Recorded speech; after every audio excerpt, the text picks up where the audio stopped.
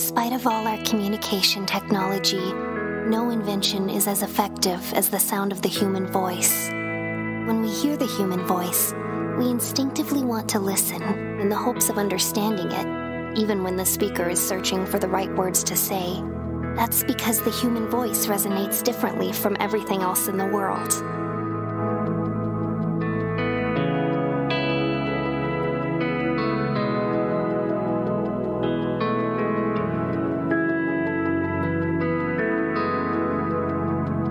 This is the Unmistakable Creative Podcast. Listen in on candid conversations with creative entrepreneurs and insanely interesting people.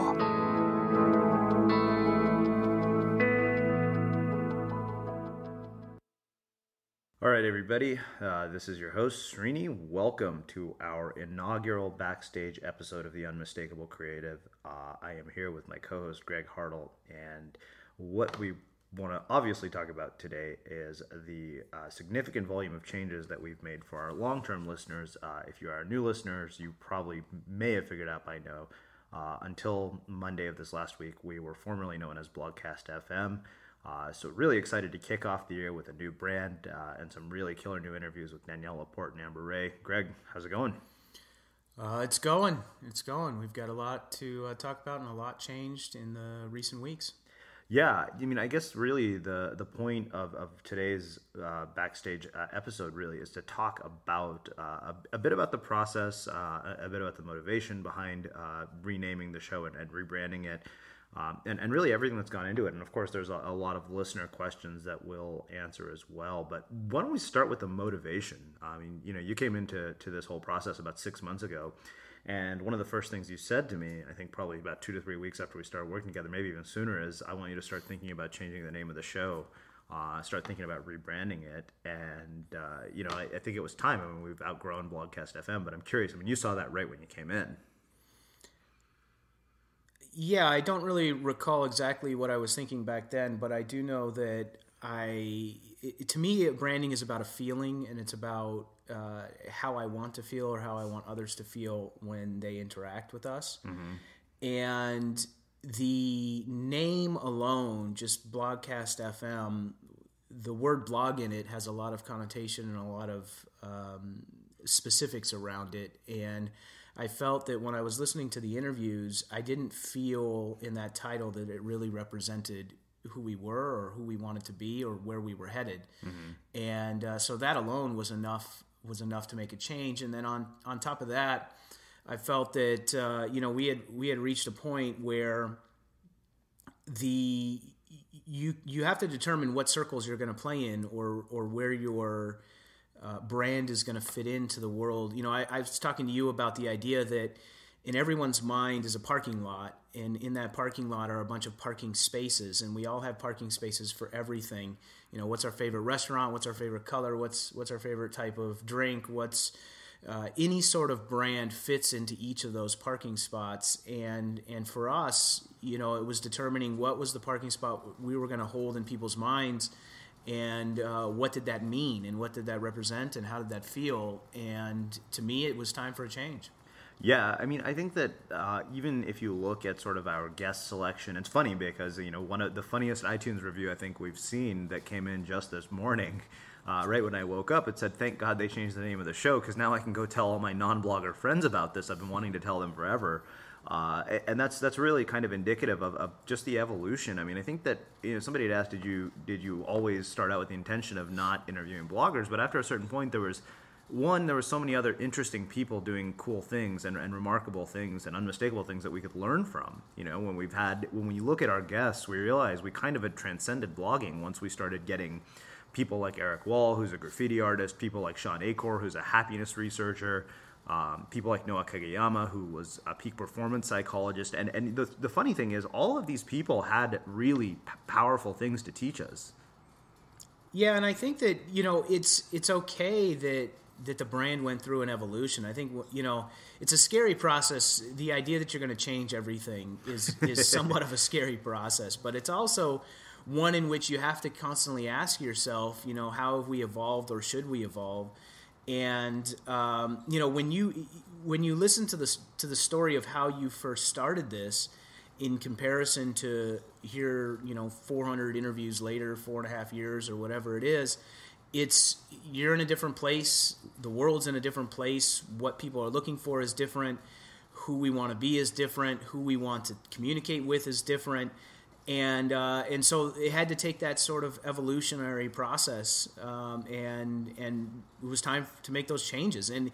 And what was nice is that you don't know what's going to happen when you make those changes, but it was somewhat obvious. If you go back and you connect the dots, it was somewhat obvious that a change was almost necessary in many ways. And that's when it's time to change, is when it is obvious. And you'll notice that with other brands and other even personal brands, when people make that switch, it's a very uncomfortable switch, but if it's the right time, it usually reveals itself and it's pretty clear. And for us, it was for sure. Yeah, no, I don't think, that's one of the questions people have been asking me is was it hard? And I said, I'd love to tell you that it was, agonizing in terms of, hey, we got to ditch, something that somebody asked me, was I attached to BlogcastFM? And I said, no, not really. It was really strange. I didn't feel that, I felt that, hey, it was time to let go. I could see it. I felt that we were very limited by being misbranded. And we talked about this previously. Our listeners were ahead of where we're at. And it was the funniest thing. I mean, we were both at a party last night, and we met somebody who listens to the show. And she said, she was like, I was thinking, you guys have the wrong name. Yeah. Yeah, and she's a fairly new listener. She wouldn't have thought that had she been around from the very beginning. It would have made clear sense to her why the name was the name. But if you've listened in the last 8 months or so, it doesn't make sense. And one of the things I was talking to you about is that, people have their immediate impressions.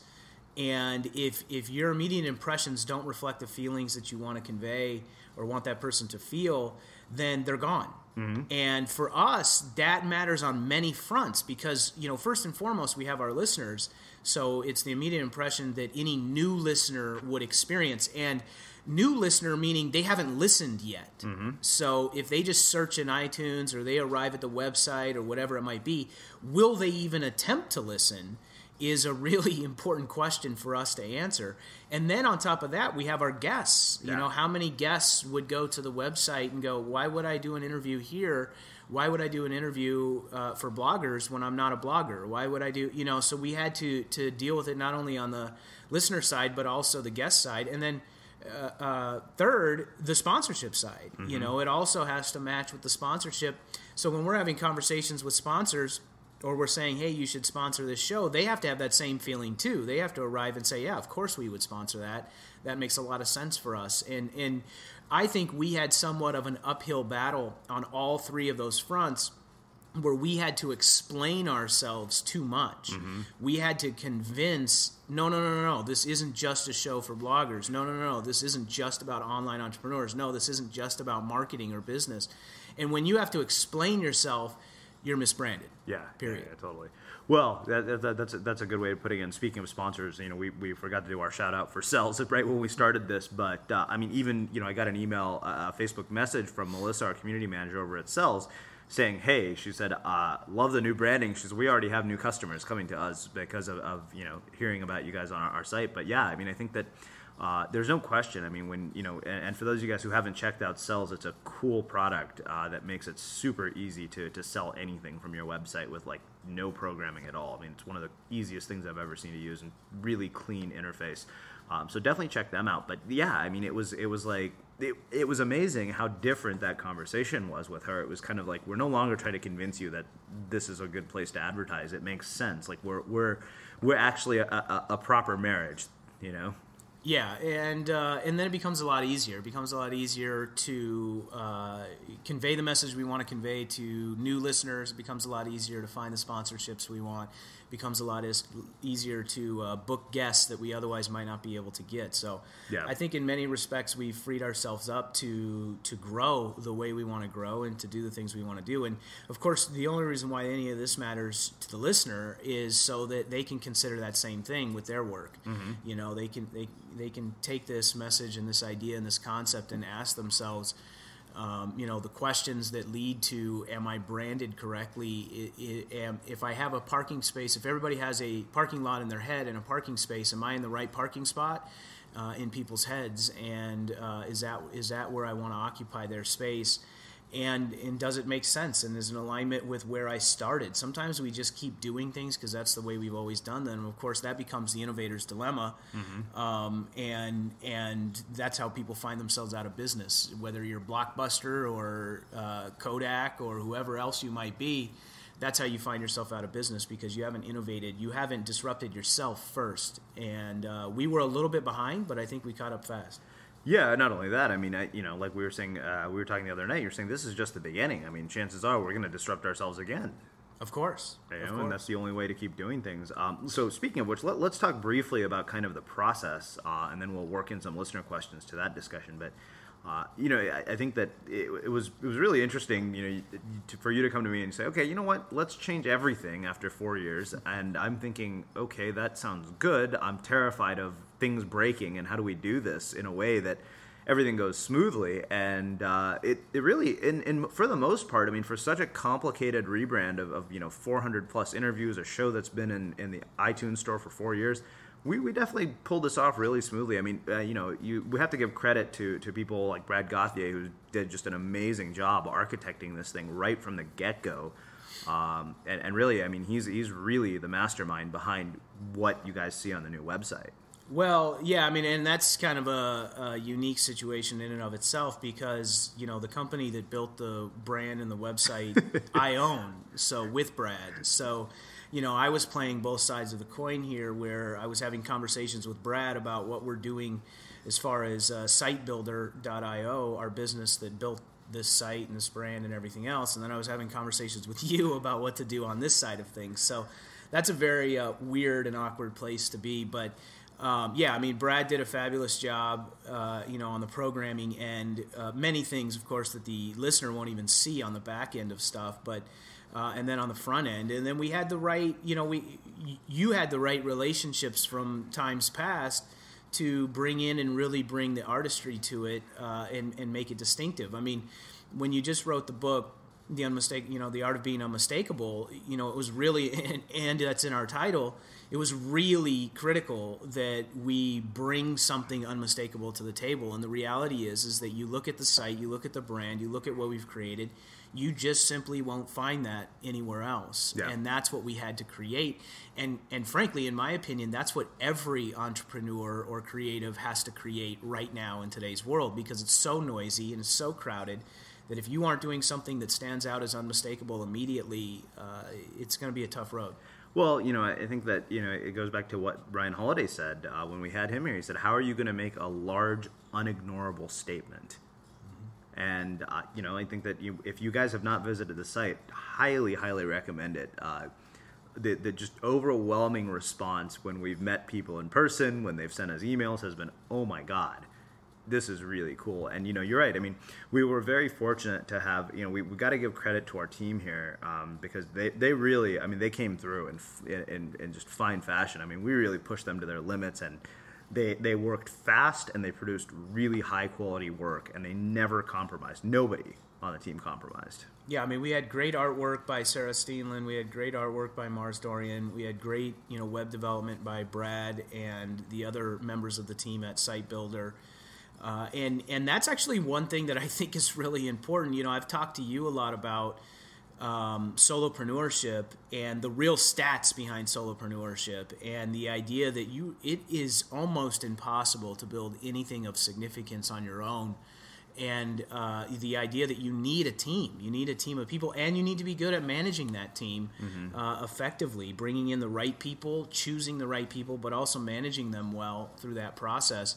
I think that's highly underrated. It's I've as I traveled around the country doing my $10 in a laptop project, I met countless people that wanted to start things on their own, and I am not a fan of that. I don't see a lot of value in doing something on your own. I'm not saying that you have to have 10 people on your team from day one, nor can you likely afford them, but you have to get people involved from the beginning. You have to get other, whether it's just advisors or other people that you're hanging out with all day long that are guiding you or advising you or helping you, whether it's vendors like we used to come in and do specific tasks at specific times, or whether you have business partners or whatever it might be.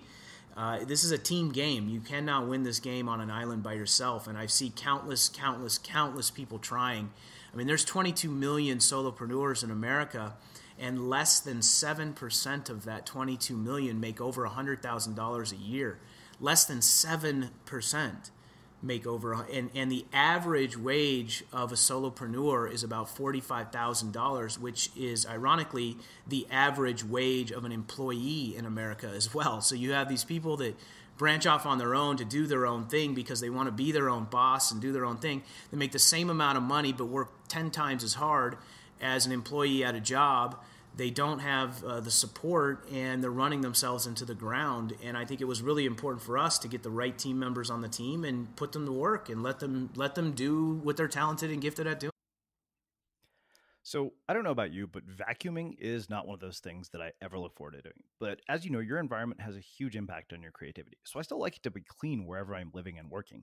But now it doesn't have to be something that you deal with. If you're like me and you grew up in the 80s, you probably fantasized about the day when cleaning your house would be like it was for the Jetsons, meaning you don't have to lift a finger. Well, the good news is that we're already kind of living in that future. And the easiest way to make sure your floors are clean every day is with the iRobot Roomba Robot Vacuum. It cleans up after itself. The Clean Base automatic dirt disposal takes convenience to a new level, automatically empties its own bin into an allergen lock bag that holds 60 days of debris and traps 99% of pollen, mold, and dust mites, so you can forget about vacuuming for months at a time. Let the Roomba clean for you instead. It learns your home, finds dirt, and empties itself on its own. It's got powerful cleaning performance made effortless. Remember, if it's not from iRobot, it's not a Roomba. To learn more, go to irobot.com/unmistakable. Yeah, I mean, there's no question. I mean, I think that if there's anything I learned from this entire process, it was like how critical other people were. I mean, I was like, I honestly didn't do anything. I built the foundation, but this team is what made this all possible. Yeah, without a doubt. And every team needs the person that's kind of guiding and inspiring and keeping people focused and all that. And that was your job, and that's what you brought to the table. I mean, you were able to look at things and say, hey, this isn't, we need to bring more art to this. We need to make it look better. So you brought the right attention to detail that was necessary. You created the standard of excellence and brought the right attention to detail, and then the team delivered. Yeah, totally. I mean, that was really kind of one of the funnest parts, is to look at it and say, okay, how do we make this, how do we make it unmistakable? I remember when, we called Brad 2 weeks ago, like, listen, this is what we need. We need people to show up here and say, holy crap, this is unreal. Like, just be wowed and dazzled. And I realize that's a tall order and a vague one, but I mean, everybody kind of knew that was it. We're like, the standard is this. We set the standard, we all commit to it, and nobody compromised. Everybody wanted to be part of it.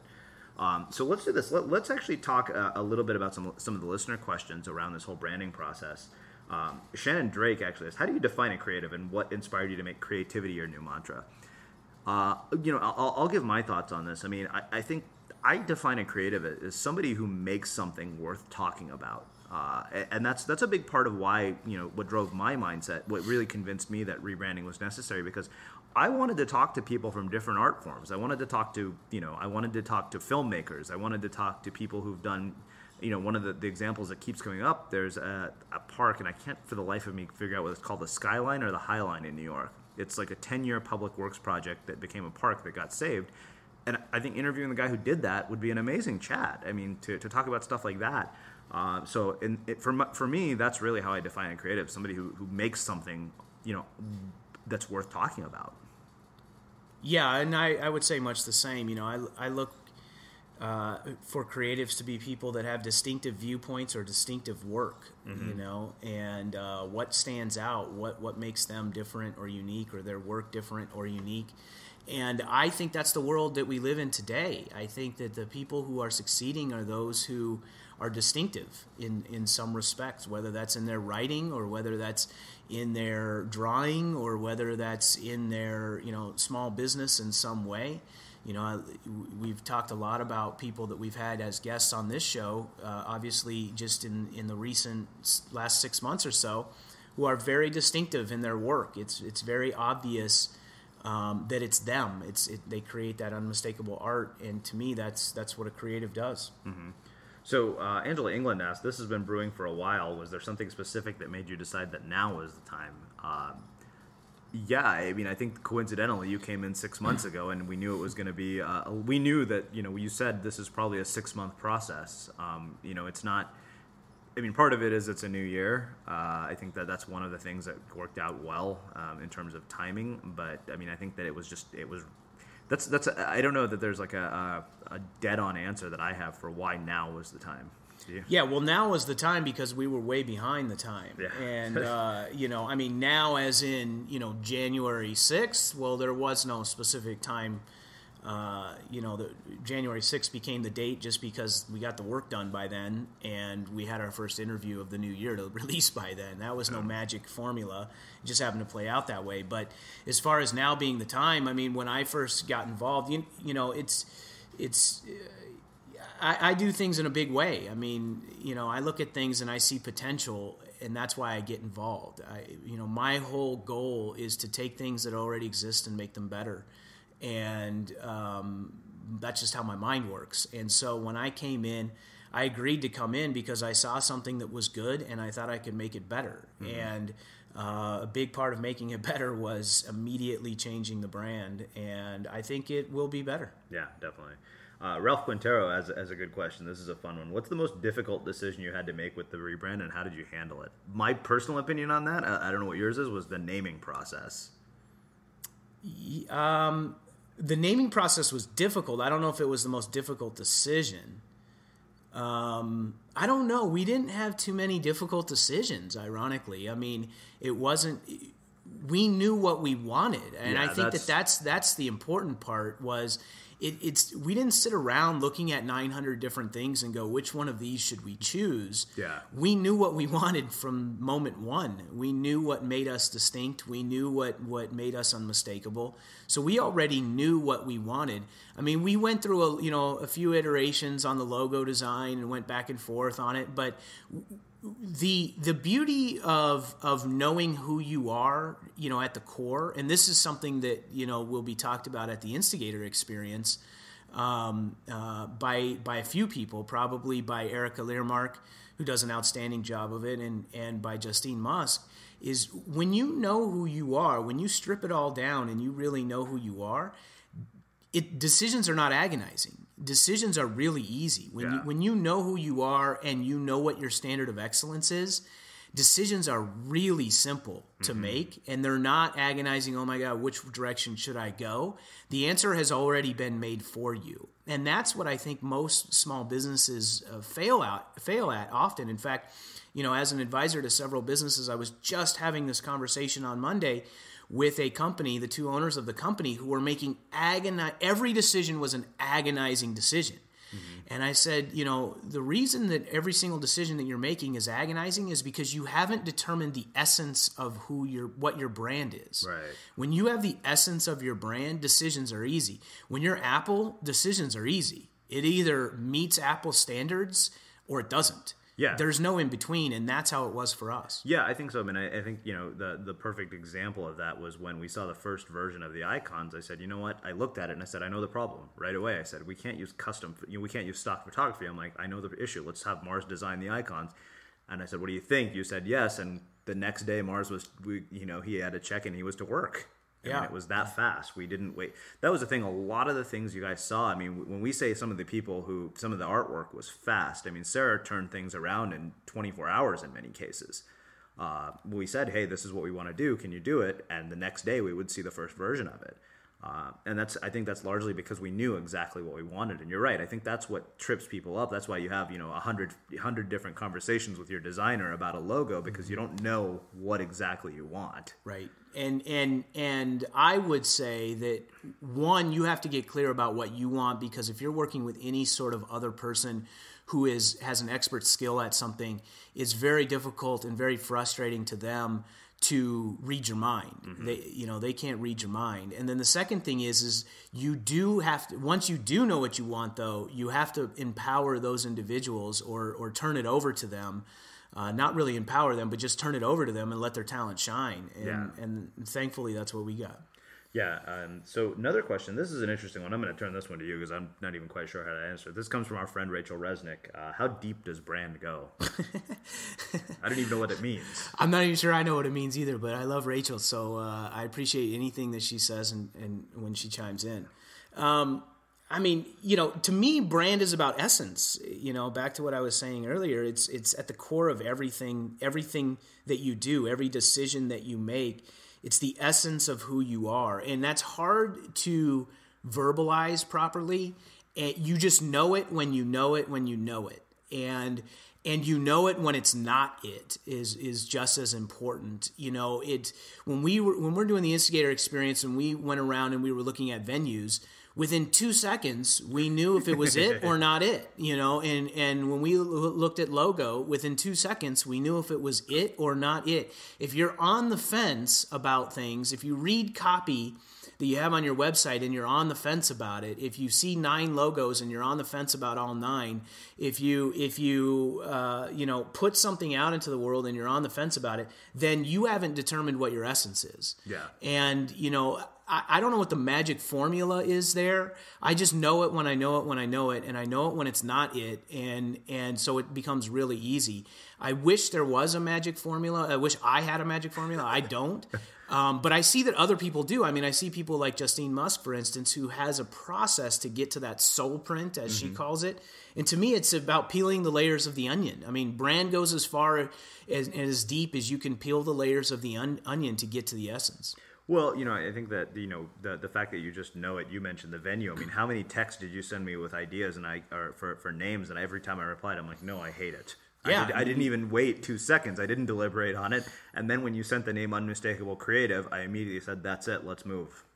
Yeah, and you know it when you know it. It's there's no magic formula. And here's the thing: is most of us are so caught up in the business of doing business that we lose sight of essence. So, we read the book, we listen to the podcast, we read the blogs. We're always trying to find some edge that exists outside of us when all edges exist inside of us. Our uniqueness, our soul print, our essence, that all matters far more than anything we're going to read from someone else that's going to tell us what brand is supposed to be. And I think that we've done a good job peeling back the layers through questions. It's just a constant game of asking questions. I'm always asking you questions, Srini. I'm asking you, just the other day I asked you, who are the most downloaded interviews and what do they have in common? And through that process, we determined who they were and what they have in common and the direction to shift the interview of the show because of it. And, we just know. And where we get trapped is we start looking to other people and other people's ideas for what our brand should be. And you can't get to the bottom of your own brand looking for other ideas for what brand should be. If you read a book on branding, you're screwed. That's my opinion. I mean, I think you're screwed at that point. And I think you're better off just peeling the layers of your own onion to getting to the core essence of who you are and what you stand for. Put a stake in the ground and say, this is what I stand for. This is what I believe. You look at a company like 37 Signals, they do that really well. They put a stake in the ground and they say, this is what I believe. Are you with us or against us? And most people are unwilling to make that claim. They're unwilling to get to the core of it. They're unwilling to put the stake in the ground. And in my opinion, that's what branding is all about. Yeah, no doubt. Well, I'll take 2 more questions. These are similar. I mean, they're from Liv Campbell and Liz Brazier. Why creative? Are you talking to more artists now and, new target market or evolving target market? I mean, I think those are both kind of a similar question. The reality is, I mean, it's not one, we've always been targeting creatives. We just haven't been as clear about it. I mean, there's plenty of creatives in our community. That's why people like Sarah Steenland listen to us. That's why people like Kathleen Jasper, who's a high school principal, listens to us. I mean, we have artists. I mean, we have doctors. I mean, the sheer diversity of our community made it very necessary. So I wouldn't say it's a new target market. I think it's an evolving target market. I mean, it's pretty clear when, like we said at the beginning of the show, when one of the iTunes reviews says, hey, I'm so glad this rebrand makes all the sense in the world. I have a list of friends a mile long that I've been wanting to tell about you guys, but it didn't make sense. Yeah, and I would say, though, is we have stayed in a bubble. We've branched out of that bubble on occasion, but we've popped the bubble. I mean, we're outside of the bubble now, and I think that's going to be very important for our evolution. The reality is that you started this project as a project, and you started in a bubble. You started interviewing the same groups of people that did the same type of work, and you asked them the same questions about that work because you were trying to figure something out as part of a project. And it's evolved greatly beyond that at this point. And yet, to a large degree, we were still in that bubble. And so to me, part of the rebranding was not external. Sure, the logo changed and the name changed and all that, but it was internal. It was time to say, let's get out of the bubble. It was time to say, let's not interview the same people that everyone else interviews for their podcast. It was time to say, let's not ask the same questions that everyone else asks. And it was time to uncover our own essence and develop something that was distinct and unique and unmistakable. And and it's a process. I mean, we're not going to get it right from moment one because we have 4 years of conditioning that we have to peel away and move more toward the direction that we want to go. And we were making those moves in small steps. Now we've taken a giant leap. Yeah, no doubt. Well, let's give some quick shout outs to our listeners. There's a couple. Ricardo Jimenez is my go-to place. Gina Egan, she wrote this just beautiful review. It's so long, it'll take too long to read, but thank you so much for that. It's awe-inspiring. Kurt Buma is the guy who we kept referring to. He said the rebrand is incredible, and this is it right here. I was subconsciously afraid to recommend the show to old friends just because of the name. Now I have a list a mile long of people I will tell about it. So, Kurt, please go do that. We really would appreciate it. These reviews make a big difference, not only in our ability to grow the show and get sponsors, but also in bringing you guys interesting guests. The more that there are reviews there, the more we can find sort of these people that you don't get to hear on other shows and you only get to hear on ours because they look at it and say, okay, this is worth doing. Mm-hmm. Yeah, it's exciting times, and thank you guys for all the shout-outs and the feedback and, your true thoughts around it, because the show is built around you, obviously. The listeners are most important and first and foremost. So, the whole idea here is we didn't just say, what do we want to do? The questions that we asked are, what do we think our listeners want to hear, and where do we think the world is headed, and where do we think we can add significant value? And hopefully we're accomplishing that, and it sounds like from the reviews we're getting on iTunes, we are, which is great. Yeah, no doubt. Well, let's give a quick shout out to our sponsor, Sells. Great company with a really cool product. If you're looking to sell anything online, they make it super simple just to upload your product and have it up for sale within minutes with no programming or anything required, no templates, none of that nonsense. And if you have not been to the new website, a lot of cool artwork that Sarah Steenland did. Overall, you should visit the site because it'll give you a sense for how to push the envelope and being unmistakable. I think, we've done something that Greg and I are both really proud of. And, like we said, it was thanks to an amazing team. Yeah, absolutely. Thank you guys all very much. And I think we'll wrap the show with that. And we'll see you guys next week. Thanks for listening in on another candid conversation at The Unmistakable Creative. Embrace your inner misfit. Express your creative voice. And remember, the goal isn't to live forever, but to create something that will.